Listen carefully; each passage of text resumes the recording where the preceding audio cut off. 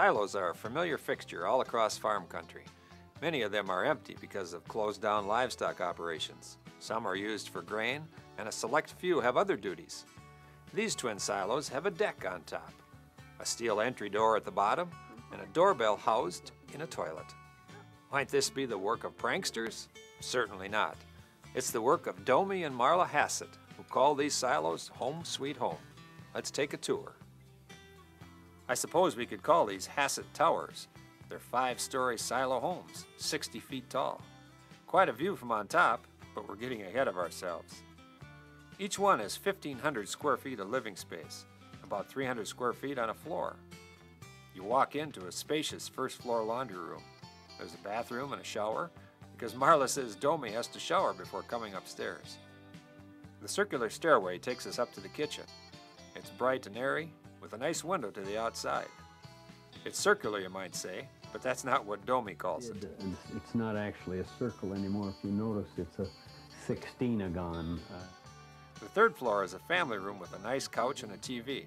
In fact, you'll find a lot of TVs here. We started out, I was thinking of putting 3 and leaving 2 floors without them. But then you get in the middle of a program and you go someplace else and you can't follow it, so they're on all floors. Climb another set of stairs and you reach the 4th floor, actually the master bedroom. In case you're lost, the floors are all numbered. Now we're 40 feet in the air and the view keeps getting better. Open a window and take a look for yourself. These holes were already here for the way they filled the silos and the way you drained the silo.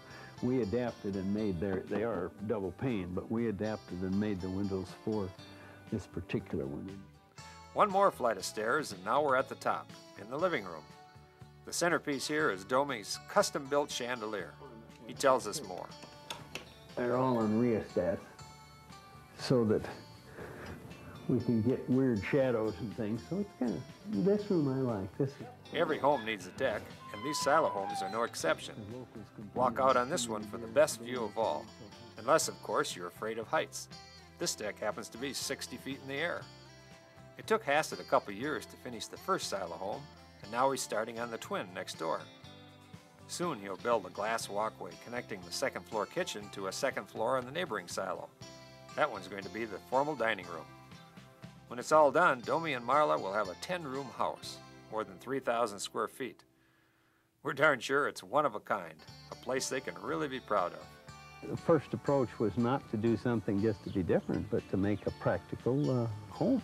And we enjoy it. We consider it just a house. It has about the same amount of square footage as a regular. There's like 1,350 square feet. It's got 5 rooms. It's pretty much like any other house, with the exception that it's stacked up instead of horizontal. Kind of plan on doing 1 room a year, so we'll never run out of something to do.